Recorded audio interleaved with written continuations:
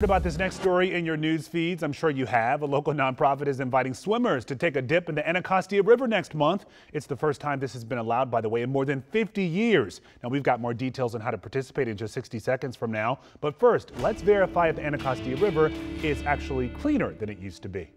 Our sources are the District of Columbia, Anacostia River Keeper, and the Anacostia Watershed Society.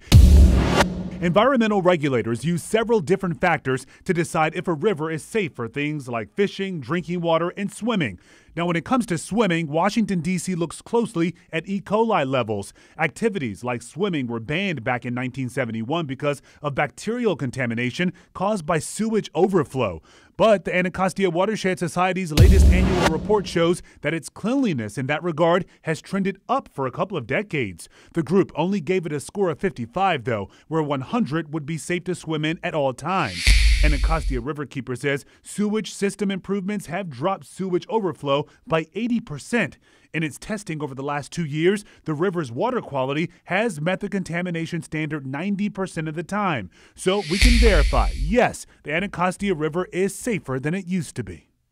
Okay, so if you were a no before, maybe that changed your mind. The swimming event is the Anacostia River in the Anacostia River. It's called Splash, by the way, so mark your calendars. It's happening next Saturday, July 8th, top from noon until 3 p.m. You'll be able to swim right off the Cayman Island dock next to the Benning Road Bridge. A ticket gets you a free 20-minute swim. How about that? Okay. Sound interesting? Sure. We posted details on how to get one on our website, WUSA9.com.